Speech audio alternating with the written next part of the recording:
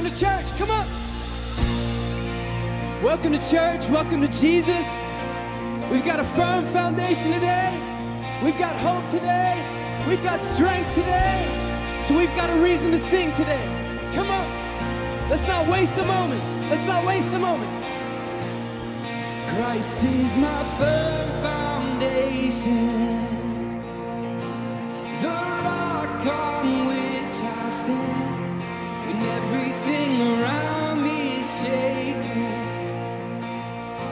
I've never been more glad that I put my faith in Jesus. He's never let me down. He's faithful through generations.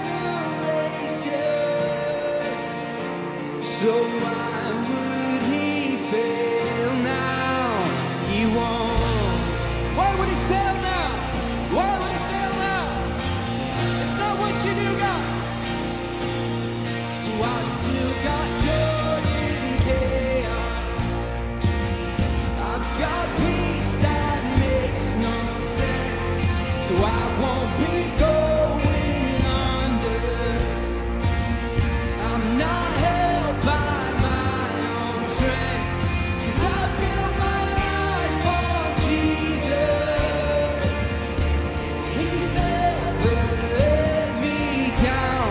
He's faithful in every season. So why would he fail now? He won't.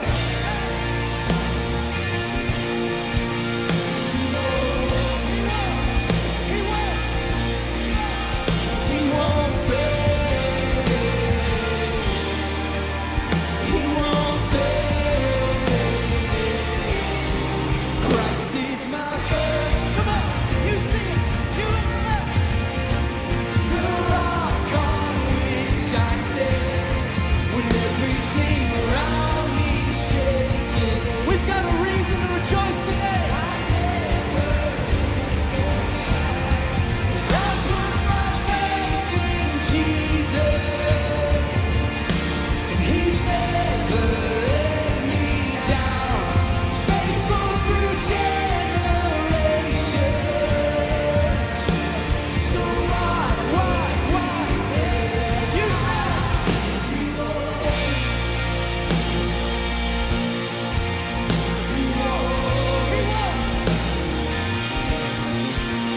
He won't fail. He won't fail.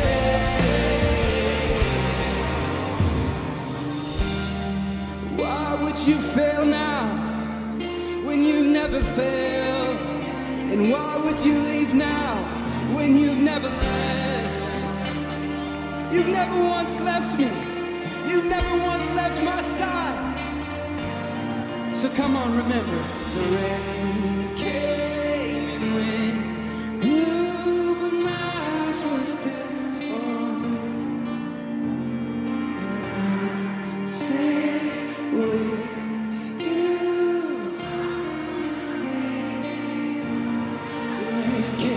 The rain came and wind blew, but my house was built on. Come on, if you need safety today, turn your gaze to Jesus. Just turn your gaze to Jesus, and you're gonna make it through. You're gonna make it through. You're gonna make it through. My house was built on. So I'm safe with you today. I'm safe in your hand today. I'm safe in the hand of God today. I'm gonna make it through. I'm standing strong on your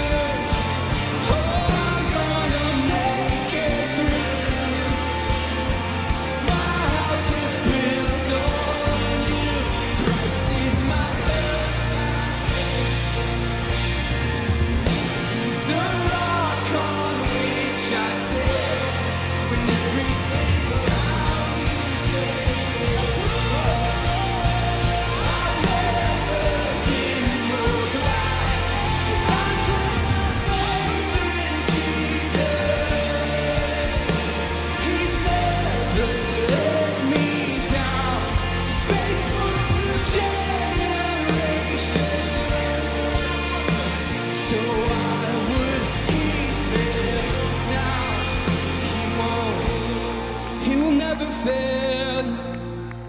He won't. He'll never fail. He won't fail. No, you don't. He won't fail. You never fail. You never fail. You never fail. Oh no, you won't. Hallelujah.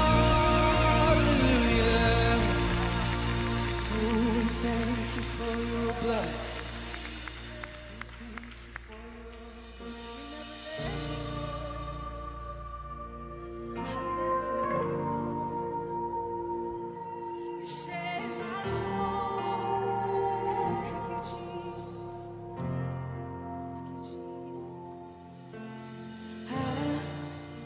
Was a wretch, I remember who I was.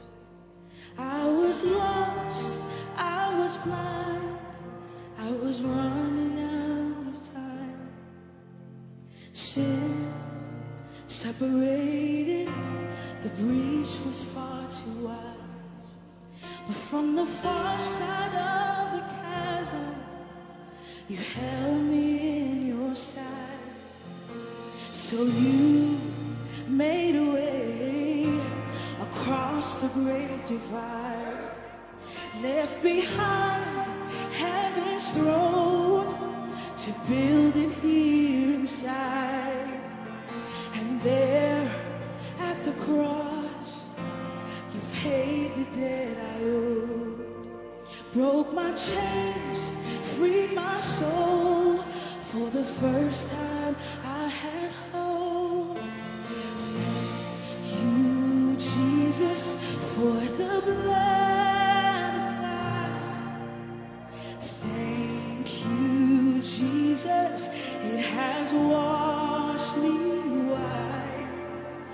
Thank you, Jesus, you have saved my life, brought me from the darkness into glorious light.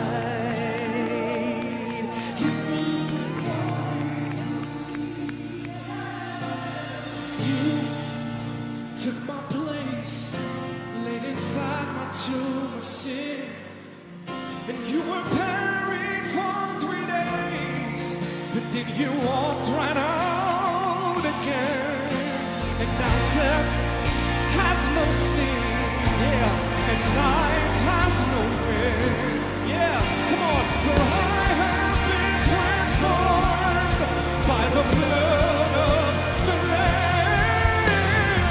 Thank you, Jesus, for the blood. Thank you for the blood. Hallelujah. Father, we give you praise today for the wonder-working power of the blood of Jesus. Say thank you.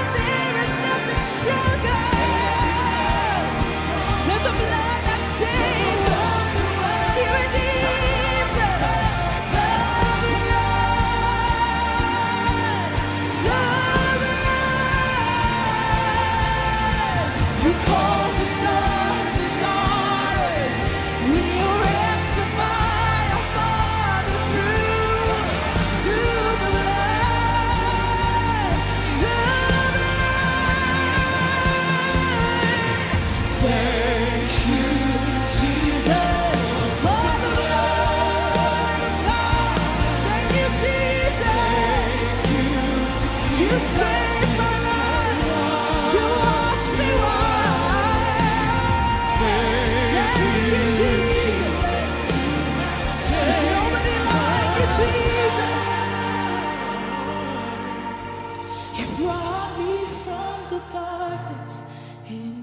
too glorious light. You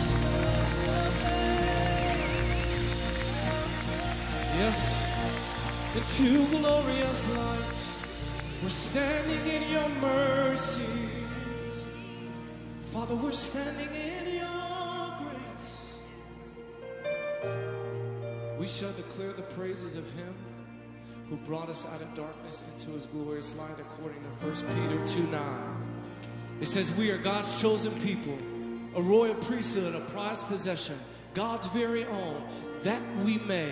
There's a privilege today to lift up praise to the name that matters most. Somebody just declare his praise, the one who knows our beginning from our end. Jesus, your name is above every name. Every name, every name, every name, every name must bow to the one and only name. Yes, you are Alpha and Omega. We worship you, our Lord. You are worthy to be praised. Come on, church. You can sing and say, yes, you are Alpha and Omega. We worship you, our Lord. You are worthy. Come on, can we sing that verse again? To be praised. Come on, you are Alpha. Come on, sing. Say, you are Alpha and Omega. Sounds great. We worship. We worship you, you're worthy, you. Come on, everybody, with a shout of boldness, lift his name right here. We give you all the glory. Say, we give you all. Yes, all the glory, not just some of it. You deserve it all, oh God. We worship from the rising of the sun until the setting of the same. Your name is worthy. Hallelujah. Woo. Come on, church. We give you all the glory, oh God. We give you. Hallelujah. Hallelujah. Hallelujah. Your name is a strong tower. The righteous run in and they are saved. Hallelujah. Come on, sing it again. You're worthy to be praised.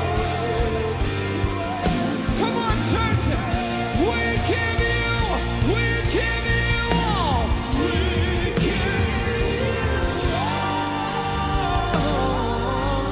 the glory. All the glory, yeah. Woo! Come on, Passion City, DC. Ben, go ahead and play. Go ahead and play. Somebody lift your worship. Whatever your song is, lift your worship right here. Father, your name is worthy. You're worthy of praise. You're worthy of praise. Hallelujah, hallelujah. Your name is worthy of glory. All right, just the voices. You're worthy. One more time, one more time. We give you all the glory, yeah. We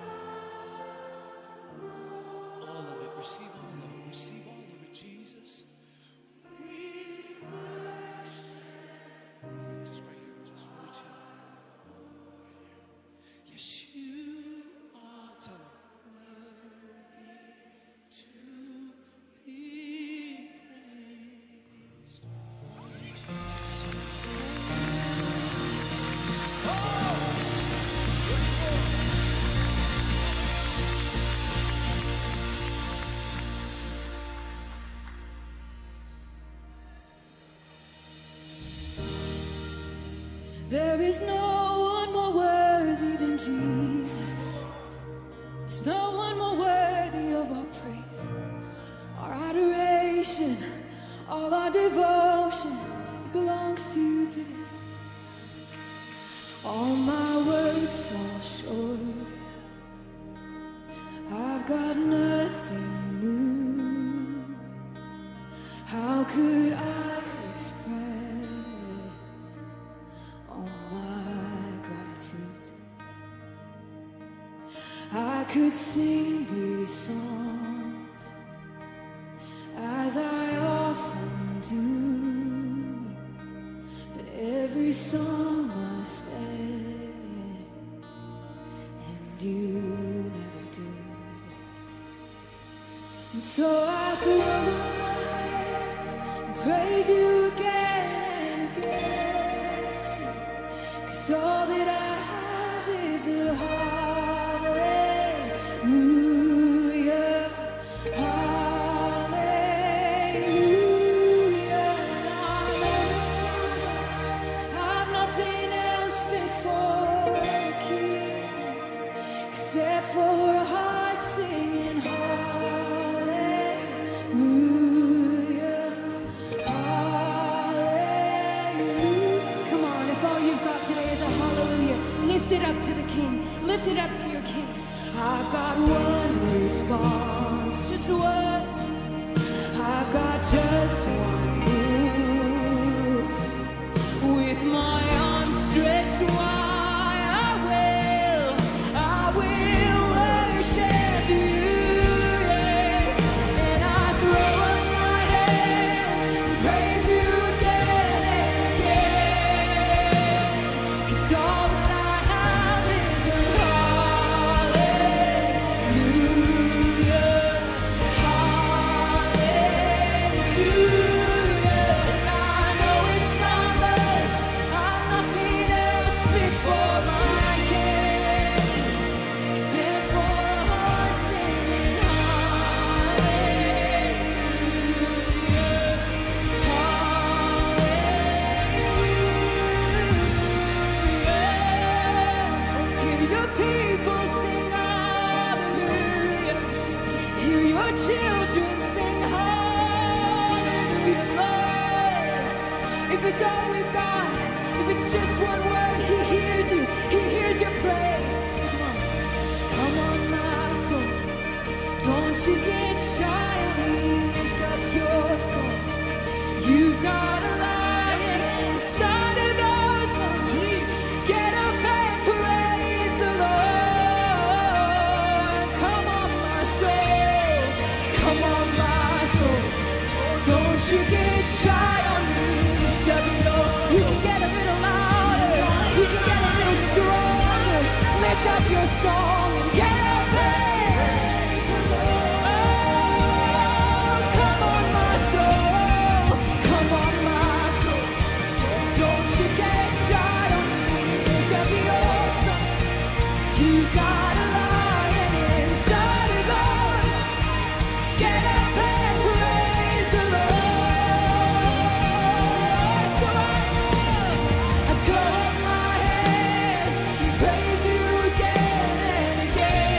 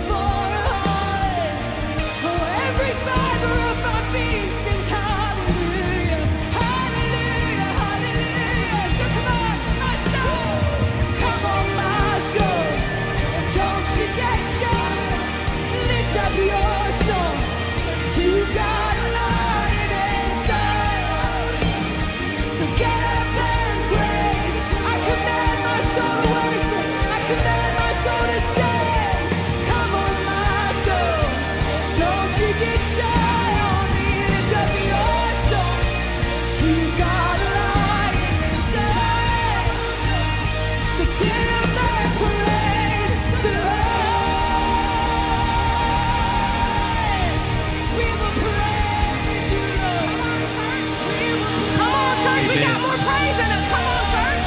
He's been too faithful. Come on, church. He's been too good. Come on. Give him just 30 seconds of praise for his faithfulness, for keeping us, for preserving us, for saving us, for loving us, for pursuing us, for forgiving us. Time and time again, he's worthy. He's worthy, he's worthy, he's worthy. I can't help but think about the last time we were in this room, right before the pandemic, and you look back, and he was good. Everything you sang, he did that. He kept us. And we didn't know the world was going to fall apart, but he did, and he preserved us, and he preserved our lives. He preserved our church. That's worth the praise. It's worth the praise. Heavenly Father, we come to you boldly, not because of anything we've done, but because of your faithfulness, because the blood has been applied. And when you look at your children, you see the blood. You see righteousness, you see forgiven, you see your chosen people. And for that, God, we are humbled because there's just no words to describe it. But we're just grateful, God. That's all we have as a hallelujah, a praise to the Most High, because you are worthy. So God, we thank you for keeping us in times seen and unseen, for preserving us, God, for your faithfulness, for brand new mercies today. God, we thank you for that. You are so good to us. And we just come to you with a heart of gratitude, God. And we don't even have to ask you to move because you're already doing, but help us catch up to what you're doing. Give us the eyes to see how you're about to do things in people's hearts that we won't even begin to be able to fathom. But we're moving in expectation today, knowing that you have something in store for each and every heart represented in this room. So we love you, Jesus. In your son's name we pray, amen. All right, Thomas. Amen. I guess we're doing it. Amen. Well, y'all, welcome to Passion City Church, DC in the Lisner. I know, there's so many people out there. I can't even see you all, but my name is Morgan. I have the honor of being on staff, and this felt like too big of a moment just to have one host, so we thought we'd bless you with two hosts, right? My friend and my colleague, Thomas. And you are? I'm Morgan. I did that. All right, I'm Thomas. I'm so grateful. Before we came up here, I was just looking around the room. It's so cool to see not just the 9:30 people here, but the 11:30 people here, and the kids here. And it's just so sweet. And I'm also so grateful that Kenny West came up. There's one person in this room that has the musical range that you have, and it's you. And man, I just want to say I'm so thankful for you. Our team is, our staff is. We've been able to see who you are as a worship leader, but more importantly as a father and a husband, and you've just blessed this house, so we can't thank you enough.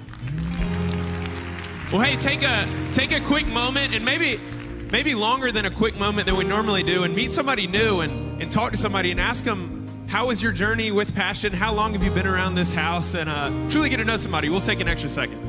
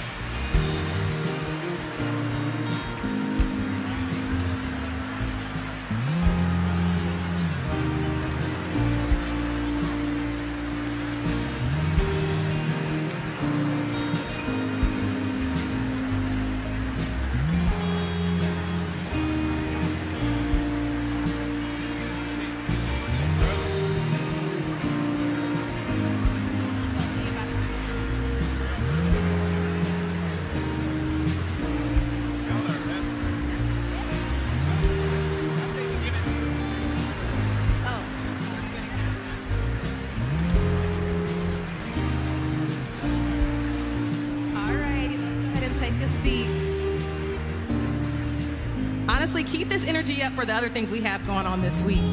Keep this energy going. But like Thomas said, we are so excited to have our 9:30 crew, our 11:30 crew. So many people in the room, but we would be remiss if we didn't take a moment to honor some people who made this moment happen. So we usually have church in a club, Howard Theater, if you've been there, and it takes a lot of work to turn a club into a place of worship. And so we just want to take a moment to just express our deep gratitude to all of our door holders. Those are our volunteers. So can we just give it up for all of our door holders who came early? Can I just add, yeah, go ahead. If you're not a door holder, you should totally become one. Yeah, not too late. And every first Sunday of every month, there's always Welcome to Church. So if you want to be a door holder, you should. Yep. And they're rooting you on. So come to Welcome to Church. Yeah, we're grateful for door holders. There's people who came super early and people who are going to be taking our stuff back to the Howard after this. So in case you didn't know, we don't meet here regularly. So don't come back here next week, okay? Everybody come to the Howard next week. But we have some other exciting things going on this week, right? We do. Community groups start this week. Woo! Where are you going to be? Oh, Maryland, every day. Maryland. Faithful. I'm going to be at Capitol Hill. They'll also be, they're there. They'll also be in DuPont and Roslyn and Alexandria. So wherever you are, there's probably a community group near you, and you should come to community group this week. I think they're going to be sweet. We're going to be talking about the first half of the Gospel of John and the signs that John records and what they tell us about Jesus. And I can't think of anything sweeter than coming around a table with people in your neighborhood and talking about the person and the work of Jesus Christ. And I would add also, it's such an easy thing to invite someone to. So if you have a friend, if you have a coworker, a co-student, invite them to this. It's a lot less intimidating than coming to something big like this. So invite them to community group. It's probably a quick walk from where you are.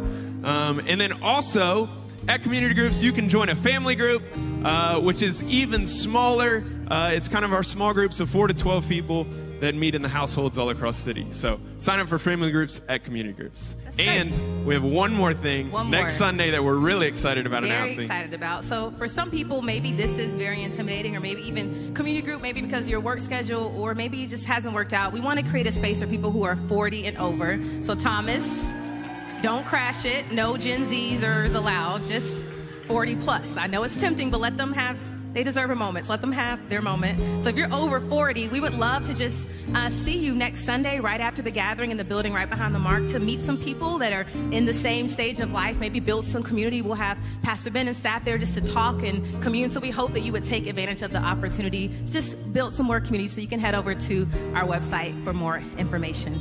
Well, we've come to one of my favorite parts of hosting moment is talking about generosity. And we like to say generosity is normal, and we invite somebody up here to talk about the generosity of God, how God has been just lavishly generous with his grace and mercy and goodness. And I'm just so excited that we're going to have somebody that's going to come up here and share a little bit of their story and how God has been generous to them. And I just want to say, Fernay, just thank you for just your faithfulness to us. You've written me handwritten notes. You can tell by the applause that you have been such a faithful steward of what God has given you. And you have been a personal encouragement to me and so many people on staff. And it's just been cool to see in a difficult season of life, you could have retracted, but you leaned into what God was doing. And just the way that you serve in our church, the way you serve here on campus as a staff. So we're just excited for you to come around this moment of generosity. Take it away.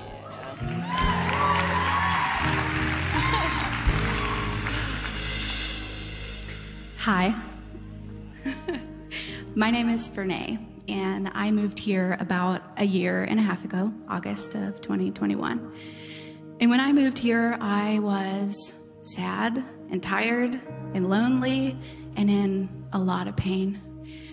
I was desperate to know God, to believe that he was good, that he was faithful, but I was just exhausted from being alive.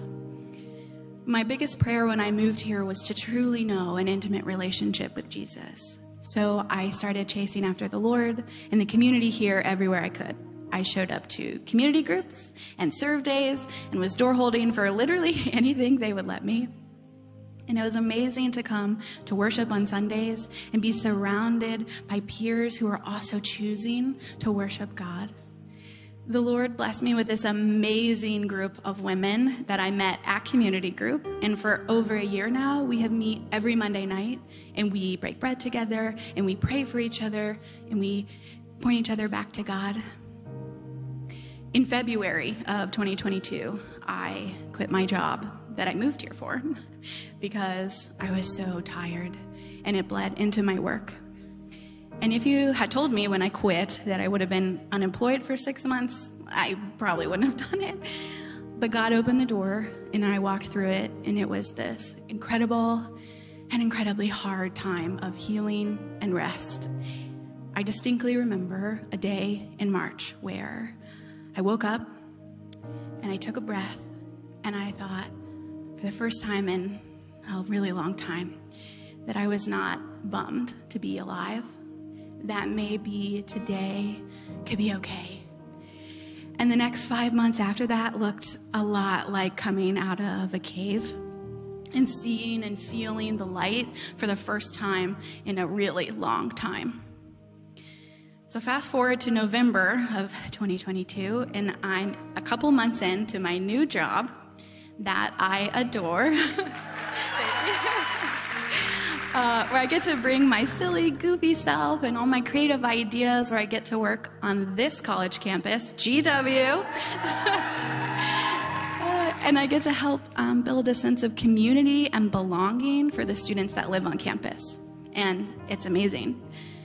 And in November, I had a conversation with one of the students that I supervise, and they told me that they are just so tired, and they're tired of trying when they feel like nothing works and they don't matter. And this young man sat in my office crying because he said he wanted to believe that God loved him, that God was faithful, but he just didn't know how. Until, he said, that I talked to him about it. That somehow me sharing made it click. And y'all, that was so humbling to realize that without having experienced the past years of pain and hardship, I would not have been able to sit with him and share in what he was feeling. And we talked about it, and I spoke to him the same truth that the Lord has spoken to me through his word and through the community here, that this young man is loved. He's so loved, the most loved that he could ever be right now. And nothing, Romans 8:39 says it clearly, nothing, no height, no depth, nor anything in all of creation can separate us from the love of God. And nothing can add to it because it is already abundant. I used to think that a good life meant that every day was fantastic and awesome. And what I have realized is that God is just as present and moves just as much in the hard and painful times as he does in the beautiful and celebratory times. And that I'm still sad and I'm still working and struggling through the pain, but God has not stopped being good and faithful, and he is with me and I am with him, and he is always working, and he's still going, and he moves through the generosity of his people, through our emotional generosity, through the generosity of our time, of our finances, in the ways that we show up for each other. For me, when I was unemployed and had nothing, people here gathered around and they helped pay for my rent and my groceries and paid for my gas and showed up and answered phone calls when I was crying and took me outside. Words cannot express how grateful I am to be a recipient of the generosity of the Lord through the people of this house. And my story is just one in thousands. And then that's the reason that we give, to be able to do that for each other. So the details to give are going to come up on the screen, and you can also give using the drop boxes in the lobby on your way out. But will you pray with me?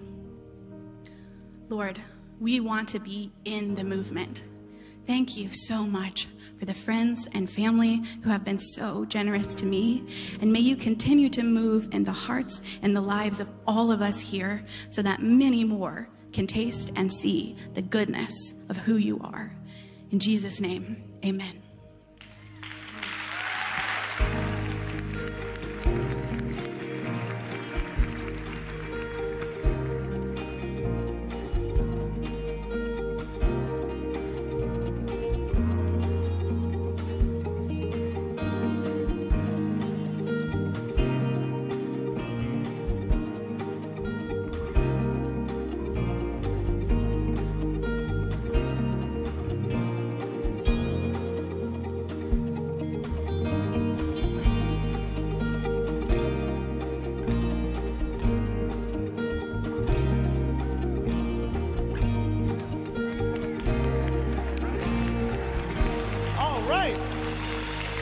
Well, hello, Passion City Church. Man, it's good to see all of you here together. Isn't this fun? Where's the 9:30 crowd at? Anyone come to the 9:30 typically? How about 11:30? Did y'all show up today? Okay. Noticed a bit of difference. Not judging anyone. Just saying this is one of the benefits. Just observationally, getting to know each other. How about kids? Are there kids in the room? If you're a kid, let me hear you. Okay. Uncertain. Can I yell in church? This is your moment. All right, I see that hand. Yeah, we're so glad you're here. And it's just fun to be all together, isn't it? Fun to see each other, fun to be in the same space, and to know, not just see each other, like people gather in auditoriums all the time, but the story it tells of, hey, the Church of Jesus Christ is alive. That in this city, there are people who want to know God and seek Him and understand His Word, and we can do that together. And I just think there's some people in here that maybe you feel alone, you feel isolated, I'm the only one, and maybe it's Frene's story, maybe it's some other moment where you look around and go, you know what, I'm not alone. I'm not the only person on my campus, I'm not the only person at my work, I'm not the only person in the city that believes there's a bigger story and I'm invited to be a part of it. And so part of this is we just wanted to be able to be encouraged by seeing one another. And I just love that the band chose to lead the song Gratitude. You know, last time we met in this room was 2018, like Morgan mentioned, and we didn't know, and I don't know, maybe some of you don't, between 2018 and now, we've been through some stuff, right? It's been a challenging few years. And yet, I just love that you go, but there's something to celebrate. There are things to celebrate. And that doesn't mean you deny the hard, but it means we can see something good in the midst of it. And I read an article this morning about how the church is failing in the United States. There's always sufficient amount of news, I don't know if you know this, on your phone to lead to depression. If you're looking to be sad, it's not hard to find. But I just love to go, but you know what? You walk into a space like this and there's a different story. And I've had the privilege of walking into a space like this in cities all over the U.S. and go, hey, there may be the number of churches fading, but don't be mistaken. God is on the move all over our country. God is on the move all over this city. And even now, people are worshiping in all different spaces in here because there's a God in heaven worth knowing, and there's a God in heaven worth worshiping together. So I'm glad you're here. I'm glad I'm here. And I'm glad we've already been to church. It's already been a good day so far. But if you got a copy of your scriptures, we're in 1 Thessalonians. We've been traveling through this book, this letter from the Apostle Paul to this church that was located in the capital city in its province, one of the most influential cities of its day. And we're reading a letter the Apostle Paul wrote to them. And the unlikeliness of a church in the midst of adversity and difficulty, you see, they're not just surviving, they're thriving, like a flower rising up from concrete. And when I see this church, I think of y'all. When I think of y'all, I think of this letter. So here we go. 1 Thessalonians chapter 1. I'm going to read a couple verses starting in verse 2. We'll pray and then jump in. And it says this. We give thanks to God always for all of you, constantly mentioning you in our prayers, remembering before our God and Father your work of faith and labor of love and steadfastness of hope in our Lord Jesus Christ. For we know, brothers loved by God, that He's chosen you, because our gospel came to you, not only in word, but also in power and in the Holy Spirit and with full conviction. You know what kind of men we proved to be among you for your sake. And you became imitators of us and of the Lord. For you received the word in much affliction with the joy of the Holy Spirit, so that you became an example to all the believers in Macedonia and in Achaia. For not only has the word of the Lord sounded forth from you in Macedonia and Achaia, but your faith in God has gone forth everywhere, so that we need not say anything. They themselves report concerning us the kind of reception we had among you, and how you turned to God from idols to serve the living and true God, and to wait for His Son from heaven, whom He raised from the dead, Jesus, who delivers us from the wrath to come.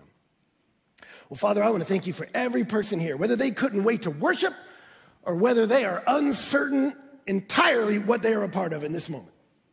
I just thank you that we're all here and we got a chance in this room to look at your word, this book that has endured through centuries, that's talking to us about what it is that you're up to and what it means to be a part of what you're up to. So, Lord, I just pray you'd help us in these few minutes, not just hear from me. There's a lot of motivational speakers. That's not really what we need today. We need to understand what God is up to, our maker, and understand what that means for us in the lives we live.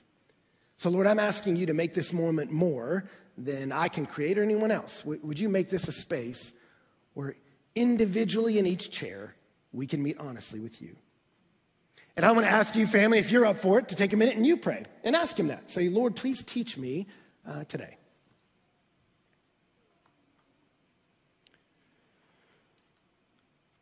And then if you would, please pray for me, that the Lord would use me and I'd be helpful to you.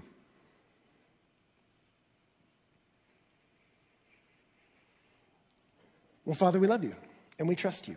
Use this time. We pray in Jesus' name. Amen. Well, we're looking at this letter that the Apostle Paul wrote to this young, thriving church in Thessalonica. And as he's writing it, I don't know if you caught it, he's expressing gratitude for the grace of God working in and through their life. So Paul's very excited, but then he does something interesting. I don't know if you noticed. As he's celebrating them, he stops and goes, hey, but I just need to let you guys know something. I've been out here in the streets, and y'all are blowing up. You've got what every social media influencer and every aspiring politician longs to have. You got buzz. You have gone viral. People know your name. You're blowing up the algorithm. Word has gotten out. Did you notice that? He said, the word of God has sounded forth. That's a word for like a trumpet blast. North, south, east, west. They stood at the crossroads of the Roman Empire. And he says, word about what God is doing in your church has exploded all over the region. He said, it's crazy. Everywhere. Massive positive engagement. And then I love it. He says, it's gotten to the point, notice in verse 8, he says, not only has the word of the Lord sounded forth from you in Macedonia and Achaia, that's your region and surrounding areas. He said, your faith in God has gone forth everywhere so that we need not say anything, for they themselves report concerning us, the kind of reception we had among you. He said, it's gotten to the point that when I travel to another city, before I can tell them about what God's doing in Thessalonica, they start telling me, oh my gosh, dude, you're not going to believe this. You showed up in Thessalonica and you preached and people believed and a church blew up. And Paul's like, yeah, I know. I was there. Why are you telling me this? He's like, we can't show up anywhere. They start telling us what happened when we went to you. He said, it's crazy the way you are blowing up around this town, which leads to a natural question. Why are they so excited? Not every church gets a letter like this, where suddenly it's like, dude, everyone's talking about y'all. It's crazy. What happened in Thessalonica that was so significant? Because here's the thing. People talk about what they value. They talk about things that are interesting to them, right? Like I remember when I was in middle school, I was in history class, and a little group of 4 of us decided, let's do a little experiment to see how fast rumors travel in a middle school. We were just curious, how would this happen, all right? And so we had a hypothesis, let's test the theory. And so they decided, let's tell people that you, Ben, are now dating this girl here, right? We didn't use the word dating at that time. I think in middle school we called it going with each other. Let's just tell people y'all are going with each other and see how long it takes to spread around the school. Sick irony of it was I kind of had a crush on that girl, so this big joke was a little painful for me. But you know what? I'm fine. I'm more than fine. I have a great life, okay? And, but I agreed to this little experiment, and remember, we walked out of that room, and I walked from my classroom directly to the lunchroom. It takes less than 2 minutes, and by the time I got to the lunchroom, the entire school knew. I mean, it took over the lunchroom. Everyone was talking about, oh my God, all right, because that is so exciting in middle schools and everywhere, millennials even are gathered. It's amazing. Who's dating who is very exciting. And that's a subject that you're going to talk about if it's interesting to you. And here, people are talking about Thessalonica. Something happened here that's blowing people's minds. And notice what he says. What is it? They report to us concerning the kind of reception we had among you, how you turned to God from idols to serve the living and true God. That's what blew their mind. You turned to God from idols. Can you believe it? Thessalonians turned from idols. Isn't that crazy? I can tell you're a little underwhelmed, Washington, D.C. Because we don't really understand the significance of it. Some of us, if we're honest, we're like, yeah, I never really got that. Like all through the Bible, they're into idols. They're worshiping these little statues, and it's a big issue all through the Bible. Like, I don't understand the draw to these little statues. What's going on with that? So you don't really see the significance of why that was such a big deal, which is understandable. But you got to understand that idols back then weren't just like pieces of wood or metal that you would bow to or offer grain to. They were the structures around which a society was built. And so idols would structure not just your personal life, but your social life and your political life. I mean, we've got writings from Thessalonica, ancient manuscripts that talk about well over 20 plus deities in Thessalonica. It was a town filled with idols. And the way you would operate with idols is you would go to them and bring an offering because you wanted that God to get something for you. It's very transactional. So we've got writings of prayers to Artemis where they asked Artemis, dispatch this sickness, for I am offering you a mountain roaming boar. Or there's a prayer recorded to Apollo that says, Apollo, be gracious to me and give my sails favorable winds. Because Apollo, I'm about to do a business deal. Let me do this little transaction. Help me get where I'm going, right? Or one of the most famous gods in Thessalonica was Aphrodite, the goddess of love. She's the one found almost in every excavation in Mass. And one of the most popular prayers to Aphrodite is, oh Lord, I have a simple request. A husband's loving heart is all I ask, right? And so the reality is there were all these gods, and basically the idea was it's transactional. I do this for you, you do this for me, right? I'm trying to manipulate things to get what I want. So it wasn't really about morality. There wasn't a sense that these gods love me. That wasn't really a thing. And you didn't go to the gods to find morality. You went to ethics for that. You more paid them off like a mob boss, right? I'm paying for protection. From who? From you, but we don't get into the semantics, right? Like, I just want you to help me and leave me alone. And I need you to give me what I want. So there were social parties that worshiped a god. So if you wanted to get in with that social group, you worship that god, that's fine. If you wanted to get in good with Rome, everyone had to worship the Caesar. And so if you would offer offerings to him, you could get a political career. And so gods were moving around all through their culture, and they were a big deal because you would come to the gods to get what you need. And you go, well, how does this work? Well, the verbs actually in this passage kind of help us understand why they were such a big deal. And you see it in verses 9 and 10. They report concerning the kind of reception we had among you, how you turned to God from idols to serve the living and true God, and to wait for his Son from heaven, whom he raised from the dead, Jesus, who delivers us from the wrath to come. So those verbs help us because what you were doing to idols, now you're doing to gods. You served, you waited for them to deliver you. Serve means I play by your rules. What do you want? What do you want me to do? I got to do what you tell me to do. I got to follow your rules. I got to do what you say. I got to come to your people. I got to kneel at your altars. I got to do whatever your priests want me to do. I'm going to do what you do, and then I'm going to wait for you to give me what I want. And what I want is deliverance from whatever circumstance I find intolerable. So deliver me from lack of economic gain, deliver me from poverty, deliver me from social rejection, deliver me from political lack of influence, deliver me from lack of love and romance. Whatever you needed a God to show up for you, you would serve that God. So wait on them to deliver you to the place you wanted to be, right? Those are the verbs. So it was never about a statue. It wasn't like, well, that is just a beautiful little statue. You are now my Lord, right? That's not what it was about. It was about every statue was a manifestation of the desires of the people. You want beauty? You go to the temple of Aphrodite, right? You hang with her crowd, go to her temple, reflect her values, sacrifice to her, play her rules so you can get what matters to you. I can be beautiful. You want victory in war? You don't go to Aphrodite. You go to Ares for that. Make me strong, make me courageous, make me brave, make me victorious. I will play by your rules. I will lift the weights you tell me to lift. I will eat the amount of protein you tell me to eat. But you make me successful. You want wisdom? You go to Athena. You want economic success? You go to Artemis. You want to be the life of the party? You go to Bacchus or Dionysus, which many of them did, but I can't describe anything they would do with those because the kids are with us today, and we're so glad you're here. But the interesting thing is, whenever Paul shows up in a society, he pits the worship of God against the idols. But notice it's interesting. There was a lot of gods, and you could add a god easily. And so you could have just added another god, or you could switch gods even. Like in those days, you could say like, I was worshiping the temple of Aphrodite, and you know what, it's just not happening for me. So I'm going to Artemis, at least I can be wise. Going to Apollo, at least I can make a little money. You would kind of go to whatever god, and people didn't care. He says you turned from idols to the living God. He says you exited that entire system and entered a new system.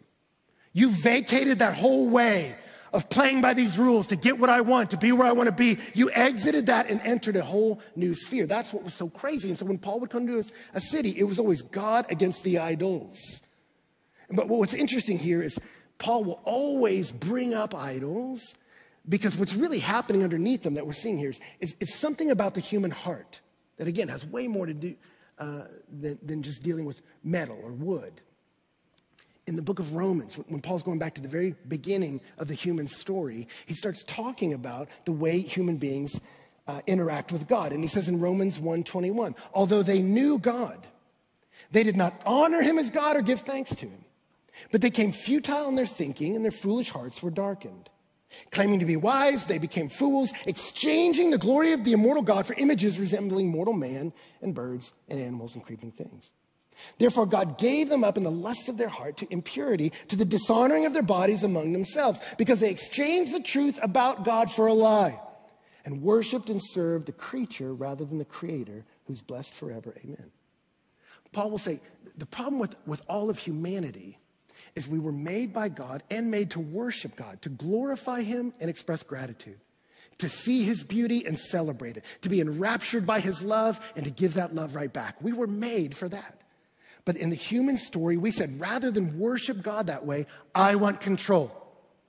But as soon as you pull God out of the center of the human story, we have to orbit around something. Something has to give our life gravity or a sense of meaning or a sense of purpose. And so if you remove God, he says, God gave us over to the desires of our hearts. You go, how's that bad news? Give me over to what I want? Well, what did we instantly do? He says, we instantly started to worship things that look like man or animals or creeping things. If you remove God from the center of our life, we put something else there. We're made to worship. We're made to adore, to value, to see, and to search for value and significance. If it can't be God, it'll be something else. And if it's not him, it'll be something he made.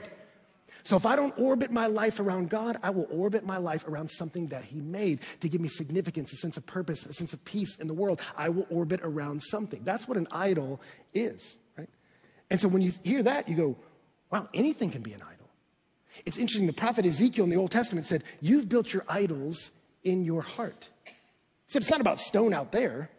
In your heart, you've decided something else is going to give me meaning, significance, value, purpose. Maybe it's a career. Maybe it's love. Maybe it's your religion even. Or maybe it's your family. But whenever you turn a temporal thing into an ultimate thing, you took a good gift and made it a bad God. He says, and that's what they're doing. And the reality is when you hear that, you go, uh-oh. Idolatry is not just a weird thing they did back then. We do it too. David Clarkson's a preacher from like the 1800s or something, and he talks about two kinds of idols. He called the open external ones. He says where people out of religious respect bow or prostrate themselves before anything beside God. And he says, but there's also the secret internal ones, when the mind is most taken up with an object and the heart and affections most set upon. This is soul worship, and this is due only to God. When anything is more valued, more treasured, more loved, or our endeavors more for any other thing than God, that's soul worship, which is due only to God. So what is an idol? Martin Lloyd-Jones, the great doctor, said it this way. He says, an idol is anything in our lives that occupies the place that should be occupied by God alone. Anything that holds my life, my devotion, anything that's central to my life, anything that seems to be vital, anything that is essential to me, on which I live and depend. I love this. He says, an idol is anything I worship, which means it holds a controlling position in my life. Tim Keller, who wrote a book about counterfeit gods, a wonderful book about this subject, really helpful in preparing this sermon. He said, anything in your life that's so central to your life, you can't have a meaningful life if you lose it. Idolatry is anything you look at and say, if I have that, I have meaning. If I lose that, I don't know if I want to live. It can be achievement, social standing, romance, competence and skill, physical beauty, your moral record, your religiosity, your ministry success. All of these can be idols. It's interesting, in Ephesians 5:5, he says, greed, which is idolatry. He says, greed is idolatry. What does that mean? Well, he says, idolatry can be like obsession about obtaining a thing. You could not even have it and it be your idol. That you go, I want money and I don't have any of it, but the want of it orients my life. It decides what I care about, what I think about, what I pursue, what I chase, and what I ultimately think will give me significance and meaning, right? So you can make money your idol and you have it, or you can make money your idol and not have it at all. You can make power your idol and have it and try to keep it, or you can make power your idol and never have it. It's interesting, in Ezekiel and Daniel and some other prophets in the Old Testament, they told the people of God in the Old Testament, your treaties with Egypt and Assyria, they're idolatry. And you go, what's that about? It wasn't wrong to have trade deals with other countries. They were like, yeah, but you are not just trading with a company. You are looking for them to be your source of safety, of security, to deliver you, to care for you. You are serving them and waiting on them to deliver you from what you fear. And he said, you're taking this temporal thing and making it an ultimate thing. You're taking a good gift and making a bad God. It's moved into too central a place in your life. And we can do that with all kinds of stuff. We may not worship at the temple of Aphrodite, but how much money in America do we spend on beauty products? It's staggering, is it not? We're just a little less honest than the Greeks, right? They just went ahead and built the idol and said, this is what I'm doing, right? For us, we go, no, I'm going to spend it all. I'm going to chase it all. I'm going to go for beauty. I feel significant to the degree that I'm noticed because of how I look. Some of us, it's not really about how I look. It's about who notices me romantically. Ernest Becker won a Pulitzer Prize for the book, The Denial of Death. And he was explaining how do you deal with a loss of belief in God? He said, if you're in a secular culture, how do you deal with the loss of belief in God? And he says, something has to take its place. And he says, one of the most popular things is what he calls apocalyptic romance. He says, speaking of the modern secular person, he wrote, he still needs to feel heroic, to know his life matters in the scheme of things. He still has to merge himself with something higher, something with meaning, to trust him, to express gratitude. If he no longer has God, how will he do this? He says, the love partner takes the position of God. One of the first ways that occurs to him is the romantic solution. The divine ideal will fulfill one's life. And he calls it the apocalyptic romance. He says, what are we looking for? Redemption, nothing less. You see that in a lot of our fairy tales in Disney, right? What do I need more than anything? Love, right? And some of us reject that image given to our young daughters. Oh, all you need is a man, all you need is a Prince Charming. You don't need that idol. You get out of that temple, you get into the temple of Apollo, and you get money. And you chase that money, girl, and you get that job, and you're like, whoa, whoa, whoa, whoa. You got her out of one temple, stuck her into another temple. Stop chasing that goddess, chase that God. Whoops. But am I looking to a thing to provide for me? Some of us, we go, you know what? Let's be honest and assess myself. Beauty and romance, probably not going to be the top priority for me. I don't know, a lot of people aren't chasing me. But you know what I can do? I can use my mind to generate money. And so I'm going to be rich. And you look out, world, because with my riches, I will have power over you, right? And we chase that. Nietzsche wrote that in the absence of God growing in the Western culture, he said, what we'll replace God with is money. He wrote, what induces one man to use false weights, another to set his house on fire after having insured it for more than its value, while 3/4 of our upper class indulge in legalized fraud? What gives rise to this? It's not real want, for their existence is by no means precarious.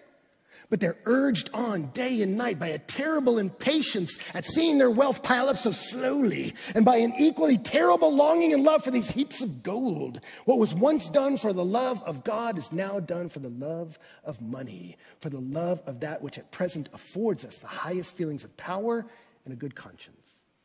And some of us can do that in religious spheres, that if we're honest, some of our religious performance, it's not so much about really enjoying God and knowing him. It's about, oh, I'm gifted in some religious sphere, and I'm going to use that gift to get your attention. Or I'm going to have some gift that people think is really valuable, and I'll get people to respond to me because I'm talented in this certain way. Or I'll obey all these rules so I feel like I'm a more moral person than anybody else. Some of us, your gods can be the ideals of your parents, what your parents think of you. Some of you have never even asked the question, what does God want for my life? It doesn't matter. You already know what your parents do. You go, I got to do that, right? Some of us, the approval of our parents is idolatry. And so really anything can be idolatry. But if we're honest about it, for most of us, it's not really just these things like, oh, I love money, oh, I love romance. It's what those things provide, right? Jesus said it, you can't serve both God and money. What did he mean by that? Well, you don't serve money by meeting money's needs. Money, are you okay? Can I get you anything? You want a glass of water? Are you good? How do you serve money? I position myself, I obey its rules so that it will deliver me from where I want to be. So there's not many people in here that honestly love money. There's maybe a few of you that are like, look at it. I love you, Benjamin, right? Ooh, look at the new watermarks they put in these here. A small handful. But you love money for what it gives you, right? It's like the movie The Jerk, when they lost all their money. And the woman began to cry, and she said, it's not the money I'll miss, it's all the stuff. I don't care about the money, I care about what it gives me. That's why some people want to earn a bunch of money and not spend any of it. You ever met people like that? The more money they get, the more miserly they are. Why? Because I just want it, why? To feel safe. So I got to have this big pile of money because it makes me feel safe. Whenever the world goes wrong and things go bad and someone's mean to me at work, I just pull up my 401k and go, there you are, baby. You will set me free. You're going to get me out of here. You're going to get me away from these people. You are going to rescue me, so I will serve you, and I wait on you to deliver me, right? Some of you don't have that, and you go, I got to marry somebody that's an heir or an heiress or something. That's what you're chasing, right? And you'll learn to love them, but you got to do it. So I can feel secure and safe, and what's the real God under the God is security, safety. Or others of us, we'll earn a bunch of money and we spend it right away, as soon as we get it, right? On whatever the latest kicks are, whatever the latest suit is, whatever the latest whatever is. Because really, at the end of the day, it's not about saving money for security. Our God is really not money, it's approval. I've got to have the symbols of success that make you respect me. And so I will serve in the temple of approval. And I will do what it says, play by its rules, worship at its altars, obey its priests, and then I will wait for it to deliver me from the terrible fear of irrelevance, right? And for many of us, we just got to acknowledge that. So how do you know? How do you know what your idols are? David Clark said this back in the day. He had 13. We won't do 13. We'll just do a handful. How do you discern what your idols are? He says, number one is esteem. What do you value most highly? Accomplishments, relations, enjoyments, honors. What are the things that you go, that matters? That when someone else has it in their life, you go, okay, I respect that, right? Some of you, someone says they have 1 million followers online, and you're like, on what? No, let me stop you. I don't care. Others of you are like, how do you do it? What can I do? Will you repost me? All right, and that means so much. What do you value in your heart? Mindfulness. What do you think about most often? What comes to mind most naturally? And your unguarded thoughts, what rises to the surface? When you're sitting alone in the morning, what do you find yourself longing for? That you go, man, if I lived there, if I had that, if that person could just notice me, if that crowd would approve of me, if I had that job, if I sat at that desk, then I feel safe, secure, complete, whole. What's the thing that gets the attention of your mind? What gets your intentions? What is the ultimate end of all your endeavors? What do you find yourself always making time for? That I'm thinking about how to move there, how to accomplish that. I remember for me, I was a business major, marketing and management in college, and realized about midway through it that I'm probably not going to be a business guy. Like I'd be the guy in the office being like, do you know Jesus? And make them all crazy. And I want people in the offices to tell me about Jesus, but I think if you're going to do that, you need to be good at your job so they'll respect you. And I thought, whatever job I do, if I'm bad at my job and talking about Jesus, Jesus probably loses in that arena. I think I'm in the right space. Anyway, I'm getting a little off the point. But I joined this business group, this program for people who are going to fast track in the business school. It was pretty cool because they brought in tailors to tailor make us suits. They brought in etiquette teachers to give us the right etiquette. You put your name tag on the right side, so when you shake hands, they see your name. You're like, boom, that's my name. Yeah, remember me, right? And they could see it. And this is for rookies. This is for people in power. And how to eat with your spoon away from you. And then we go meeting with all these different like power brokers in New York and Washington, all these people that had power. And I remember sitting in that class, and I was with like the most elite in the business school at my college. I was in there with the lions, with the sharks, with the tigers. Oh my, I'm like in there in that crew. And I remember at one point, I'm like, we're all friends. But they would bring some guys sometimes that were like multi-millionaires. And for me, I thought listening to them was fascinating. I actually took on the job of organizing the speakers so I could spend time with them. I thought it was fascinating to hear their thoughts. But there were a couple guys with a lot of money or a lot of power. And I would watch some other people in the room, and I was like, I remember thinking one time, I'm like, if that guy threw a knife on the floor and said, the first person to stab somebody becomes my intern, I said, I'm gonna get stabbed. Some of these people, without even hesitation, there'd be a dog pile just waiting to shiv a guy because money and power mean so much to them, right? What do you resolve? What do you always have time for? What do you love? What do you cherish and value? Watch your compliments. What do you compliment? Trust. On what do you rely? What helps you feel secure? Fear.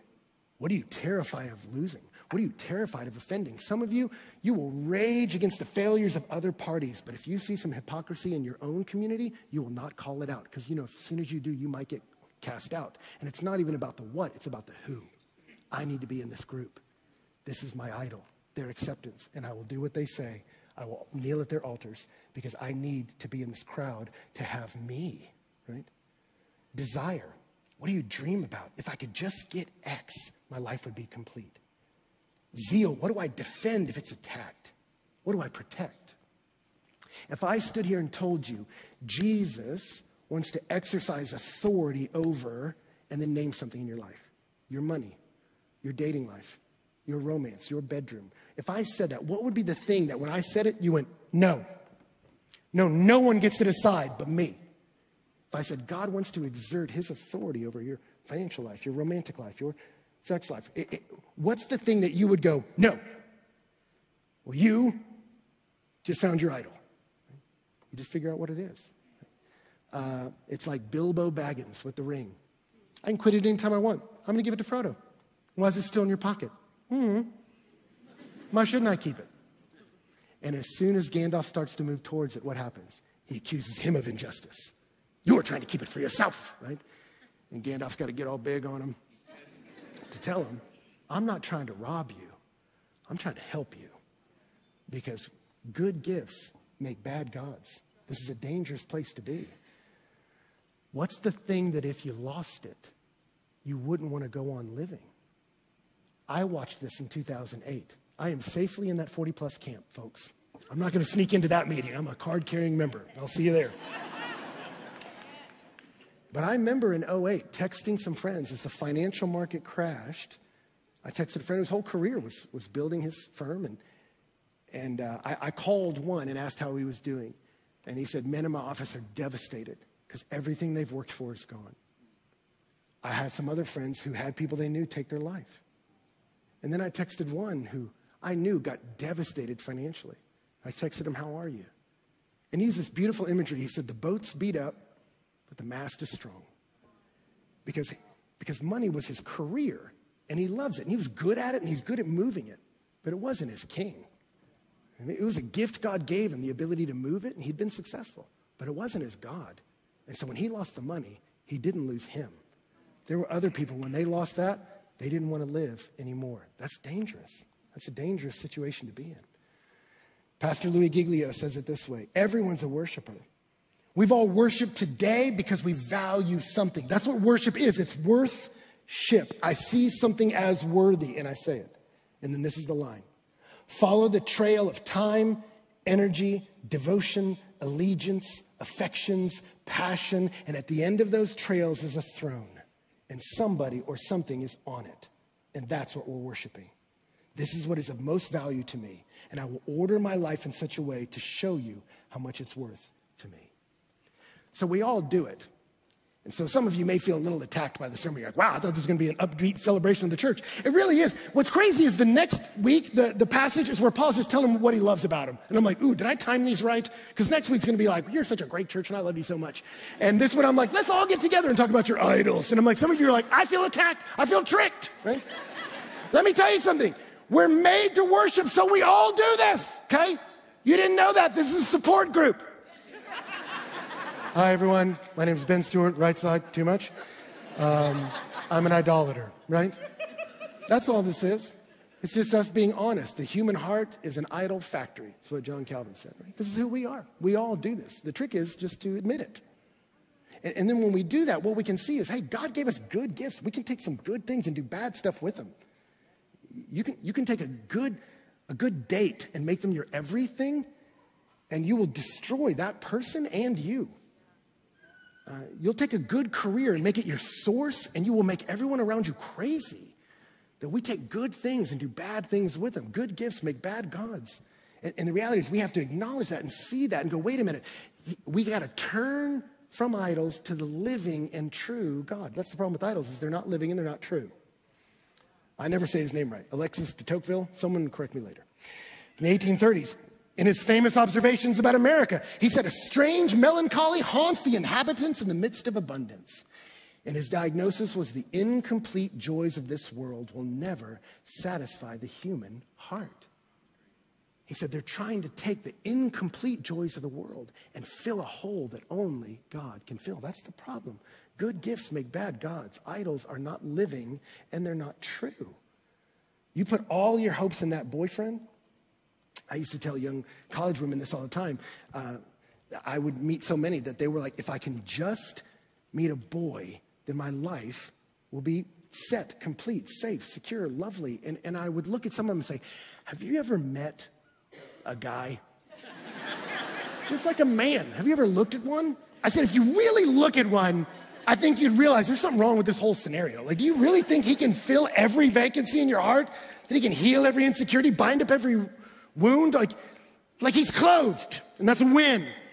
Seated and in his right mind, that's victory. Like, that guy cannot satisfy all the resources of your heart. He can't know it. Now, that doesn't mean getting married is not good. That doesn't mean men aren't made in the image of God and wonderful, and there's a lot of fantastic men in this space. I'm not saying any of that, but I'm saying if you make it the ultimate, it will be crushing when it doesn't come through, right? You got to be careful. Isaiah 44:20 says, what you have in your right hand is a lie. He's talking about idolatry. He's like, I'm grabbing this thing saying, if I get it, it'll make me complete. And he says, that's not true. Jay-Z taught us that. Go back and listen to Holy Grail. As he's talking about the fame and the wealth and the money that he chased, he's saying, look at it. The bright lights are enticing. But look what they did to Tyson. All that money in one night, 30 mil for one fight. But as soon as that money blows, all the pigeons take flight, right? Then he says, forget the game for cheating on me. But what did I do? I took her back. And he's wrestling with, why do I keep doing this? I'm chasing fame and it's cheating on me. And Justin Timberlake amens him, right? And says, you take the clothes off my back and I let you. You pull the food right out of my mouth and I watch you eat it and I still don't know why. I love you so much.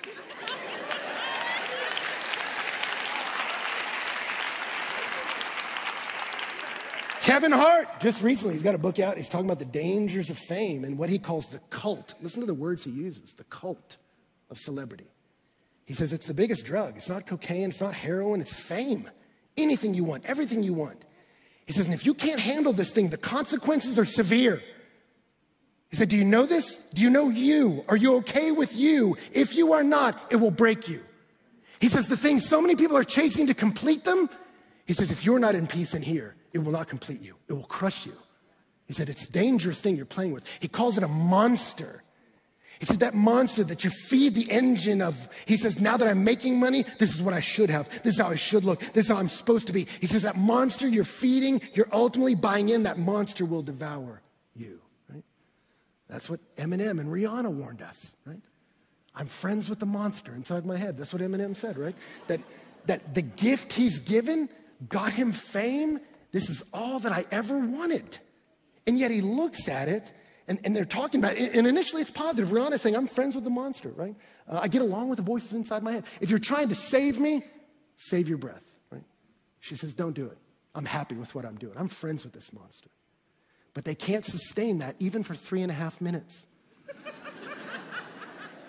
By the end, Eminem has to yell in frustration, I need an interventionist to save me from this monster, because the thing that I love is killing me and I can't conquer it.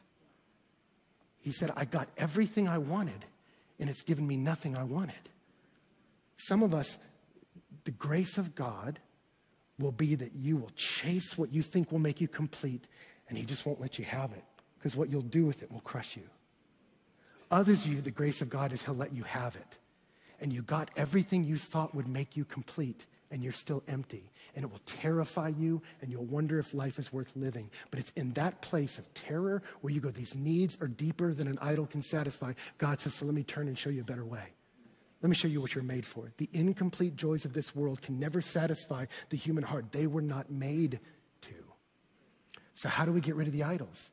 If we've identified them, we all got them, how do you get away from them? John in 1 John ends his letter with, guard yourself against idols.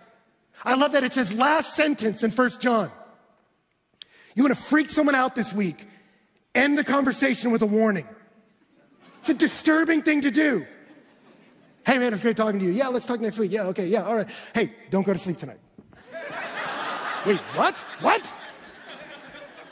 I got to be meeting with the boss. Oh, that's great. Oh, it'll be good. Oh man, that's exciting. Maybe you'll get a promotion. Yeah, okay, all right. I'll see you later. Yeah, don't look him in the eye.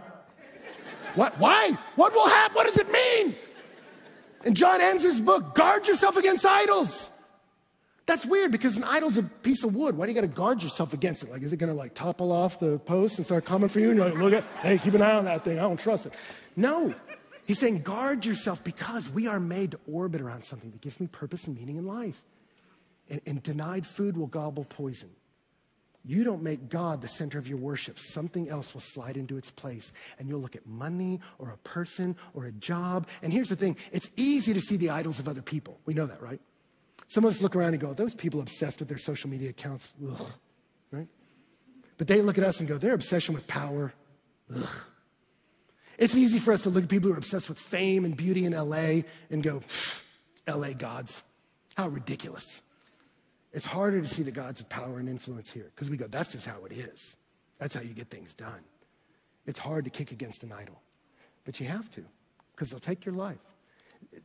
They don't care about you. That's the problem with idols. Money will leave you. So if you go to money for security, money will fly away. Beauty will fade. So if you make it your source, it will leave you. Courtney Cox was in an interview with Bear Grylls. We watch a lot of Bear Grylls at Stewart House. And it was surprising. Normally we're learning about how to survive in literal jungles. But Courtney Cox is talking about the jungle of fame. And she says, man, I did things to my face and my body to try to keep up with beauty. And I realized after a while, it leaves you anyway. I went to its temple. I served it. I obeyed its rules and I waited on it. And it left me. The power's going to go. The health is going to go. Your physical body is going to fade. All of it will fade. Good gifts, bad gods. They can't deliver you. They're not living and they're not true. They're meant to be stewarded, not served. Your heart is made for something more, right? And so how do we do it? Let me just end here. The beautiful thing is, Paul doesn't say, so you just got to stop worshiping idols, man. You got to knock it off. Quit it. You love money? Stop doing that. You love romance? Quit it. Love something else. He doesn't do that. Because that doesn't work. Like when I put my kids to bed at night and they're worried about having nightmares, I don't go, well, what's the issue, buddy? Well, I'm worried about wolves. Well, stop thinking about wolves. Like, that is, little side note, not an effective strategy. What you got to do is start talking about something else. Start talking about Batman, how freaking cool he is. You know what I was thinking about the other day is that utility belt. What? Like you just start talking about some other thing. You start saying, let's imagine an adventure. Sit in bed and read a book and then imagine a story. Try to write a story in your own head. Try to do something creative. We start talking about, hey, maybe you can dream about this, read about this, think about this. And so you don't tell them stop doing that. You tell them do this. The way to dislodge is to replace. That's what Thomas Chalmers said. How do you dislodge a beautiful thing from the human heart? I love that. He said, if you got some beautiful thing, you're like, oh, Ben, but I love the power. I love the money. I love it. He said, how do you dislodge it? He says, the only way to dislodge it is to replace it with a more beautiful thing.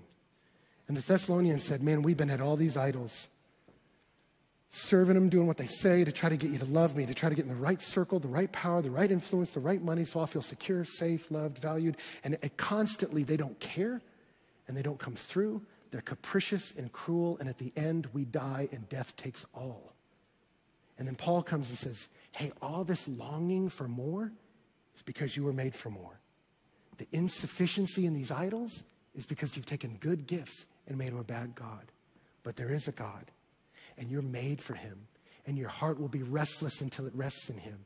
And that God is living, and that God is true, and that God loves you. That God sent his son to die for you and then raised him from the dead to deliver you from the wrath to come.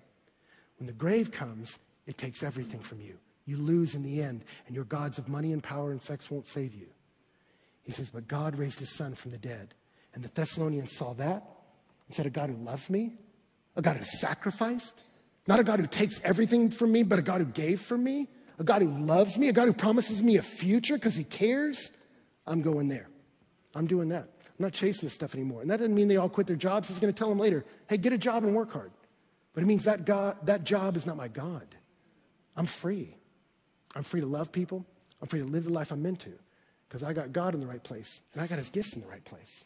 Guard yourself against idols. How? By turning to a more beautiful thing. I want to show a picture as we close. We got it? Oh, there it is. Anybody know who that is? Yeah, not Jesus. Surprising. You get that every time. Not Jesus. That's Brian Head Welch. He's the former lead guitarist for Korn. Again, kind of a 90s reference. But heavy metal band whose lyrics I will not quote. And he wrote a book I read several years ago. And in the book, he was talking about how their band shot off into stardom. And he suddenly found himself with a lot of money and a lot of attention from women, a lot of drugs, a lot of partying, just this whole life that for him he had always dreamed of. And he said the weirdest thing started happening is I was getting all I dreamed of, but the drugs that were fun were now requiring me to take more. And rather than them setting me free, they were starting to hold me down. Suddenly I had to get them, was scared if I lost them, I was terrified, and my life began to orbit around them. He said, and then it orbited around the money that bought me the things that I was used to getting. And he said he was in his car one day and listening to a contemporary band, Nine Inch Nails. And they were singing about God money. Doesn't care about the poor. Doesn't care about the sick among the pure. And then in the bridge, they start to sing, bow down before the one you serve. You're going to get what you deserve. And he said, that song terrified me. He said, because I am bowing at the temple of money, and I have obeyed its rules. I've served it. I've waited on it to deliver me, and it has not delivered me. It has held me down. So he emailed his realtor because his realtor seemed weirdly nice. And he just told him, I'm not doing well. And his realtor said, I don't want to make this weird, but I was reading the scriptures the other day and I read this verse and I thought of you. And he quoted Jesus. He quoted the text where Jesus said, come to me, all who are weary and heavy laden, and I'll give you rest. And he said, I heard that and I thought, I'm weary. I'm heavy laden. I can't rest. He said, so I emailed him back and just poured out to him that I have done all this and it has not saved me. It has not delivered me. It's left me empty. And he got a torrent of emails back from his realtor saying, God loves you. And God doesn't condemn you in your sin. He came to get you in it. He knows that you exchanged the truth for a lie. He knows you exchanged the immortal one for images. He knows you did all that. And knowing that, he came for you. He loves you. He ran into history for you. Jesus lived the perfect life you could not. Then he died the death you deserved. He took all the shame and guilt and punishment and destruction of it. And then he rose and said, there's a future beyond that. You don't need to be buried with the idols. You need to roll with me. That I'm setting people free. I'm giving you hope and a future. You're riding with me now. And Thessalonians turned from idols to a living God. And they had joy even in the midst of affliction.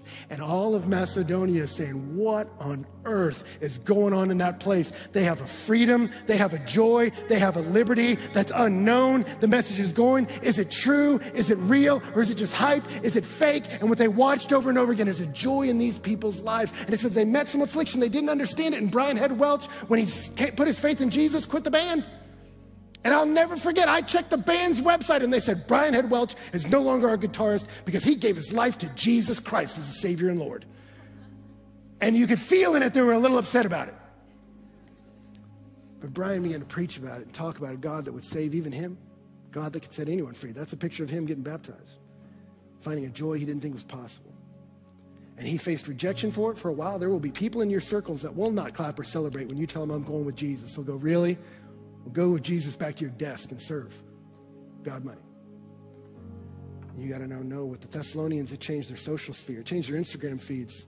change the way they talk to people, change the tone and tenor of their whole conversation. Brian had changed them. That's what the gospel's meant to do, from the inside out. I'm serving him. I'm waiting on him because he will deliver me. I saw him do it. He'll do it again. So I'm going with him. And let me tell you something, where you may have some people not understand, where you may have some people push back, I promise you, if they see a consistency of life change in you, there are many Thessalonians out there looking for something real. They just need to see it in you. You may have to suffer, like Frenae mentioned. You may have to go through a dark valley that God will not pull you out of. But he'll bring you to the other side in due time. And he'll put a new song in your mouth, a song of praise to God. And when there's other people in the valley, you got a word of hope. You got a word of future. Because you say, hey, I was in that place, and a lot of things weren't solving it. But I put my trust in him, and I'm on the other side. Now you come with me. You can be not only a person with hope, but a source of hope. Not just a person with joy, and a source of joy. And I've watched God do that in this city. I've watched God do this to this community. And let me tell you, by his grace, we are just getting started. If the gospel's strong enough to change Thessalonica, of all people, the Thessalonians, it can change Washington, D.C. There's no idol here too big. Not for him.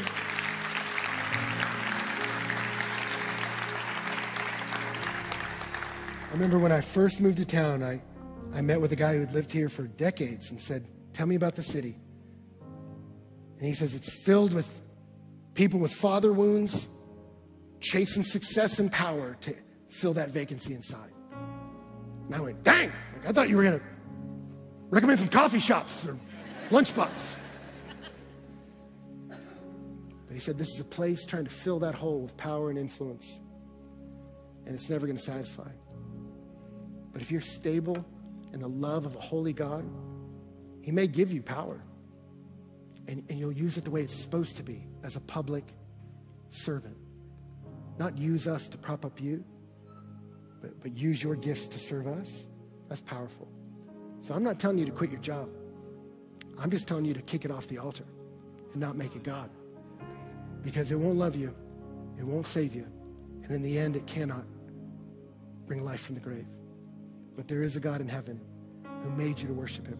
You'll be restless until you rest in him. And then the world just might marvel at the hope you found. So, Father, thank you that you love us. Thank you, God, that like a good doctor, you'll tell us what's wrong, even when we don't want to hear it. But you're not doing it to shame us. A good doctor doesn't do that. They tell you what's sick, and then they tell you how to heal it. And for many of us, we're looking to things to satisfy our soul, and things aren't made to do that. We're looking for friendships to be rescuers. We're looking for dates to deliver us. We're looking for power to give us a sense of purpose. And good gifts make bad gods.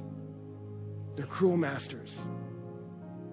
But thank you that you say, come to me because my yoke's easy. My burden's light. You walk with me and I'll give you rest. And I believe there's people here today that they just need rest, man. Thank you that it's offered through a God who didn't stand off from us in our sin, but came running towards us. So friend, I don't know what your story is with church. I don't know what your story is with religion. I don't know what your story is with God. I really don't know. But over and over again, the Bible preaches the gospel to idolatrous hearts and says, hey, you are made to worship because there's a God worthy of your worship. Don't settle for anything less. Your soul's too valuable to donate it to lesser things. But you aim that soul at its intended target, the inexhaustible love and beauty and grace of God. And he's not here to shame and condemn. He sent his son, Jesus Christ, to live for you, die for you. Then he raised us from the dead, that the grave may take everything away. But for those of us who have faith in Jesus Christ, we have a future.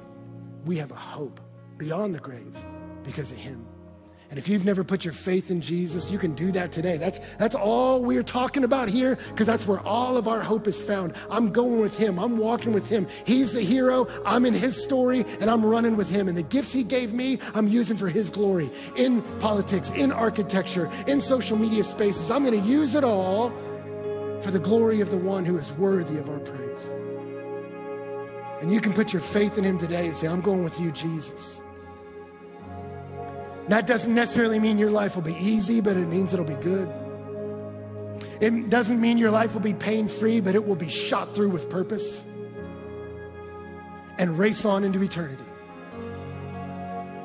And you got questions, friend, you can show up at any meeting that we mentioned here. Keep coming back. Let us serve you. Let us keep telling you about the joy we found. See our joy in the Holy Spirit in the midst of affliction. See our gratitude even in difficult days. Because we turn to a living God and a true God. We gladly serve him because he sets us free. We gladly wait on him because he will deliver us. That's our King. That's your King. Let's trust him, family. Bow down to idols, stand strong and worship you. If it puts me in the fire, I'll rejoice because you're there too. I won't be formed by feelings, I'll hold fast to what is true. If the cross brings transformation, I'll be crucified with you. Cause death is just a door into resurrection life. If I join you and you suffer, then I'll join you when you rise. And when you return in glory with all the angels and the saints, my heart will still be singing, my song will be, come on, I won't bow down to idols. I stand strong and worship you. If it puts me in the fire, I'll rejoice cause you're there too. I won't be formed by feelings, I'll hold fast to what is true. If the cross brings transformation, then I'll be crucified with you. Cause death is just a door into resurrection life. If I join you and you suffer, then I'll join you when you rise.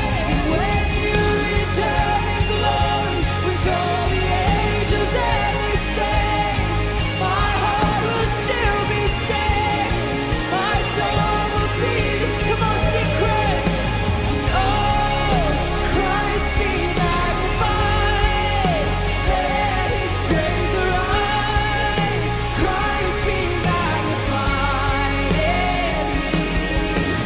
Oh, Christ be magnified, the author of my life, yes God. Christ be magnified.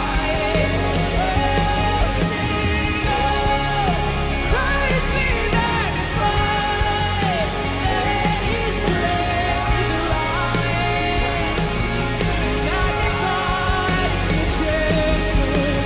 Oh, Christ be magnified, the author of my life. Christ be magnified in me.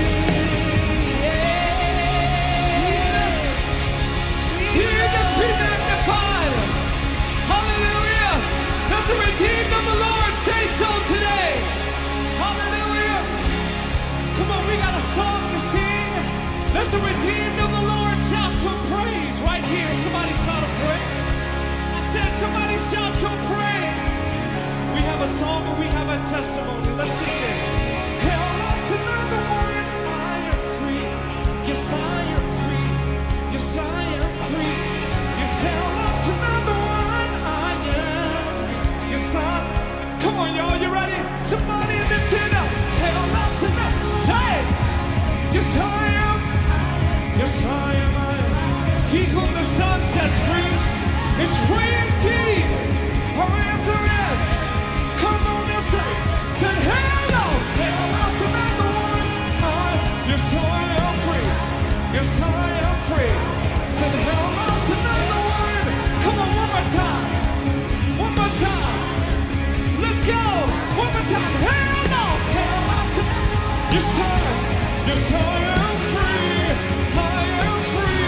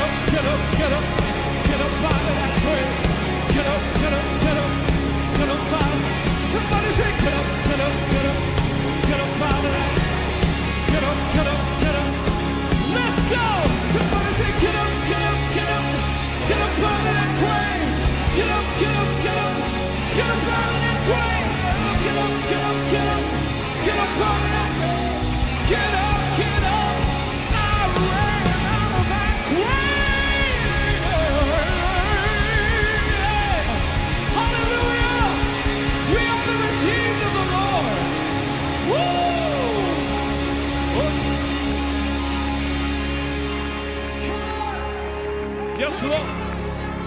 Hallelujah. What a day in the house. All together, we loved seeing you. We loved worshiping with you. We love you much. Go in peace, and on your way out, we have access like normal. We've got Welcome to Church out there. We would love to meet with you. But we will see you next Sunday at the Howard Theater, 9:30, 11:30. We'll see you then. Go in peace, everybody.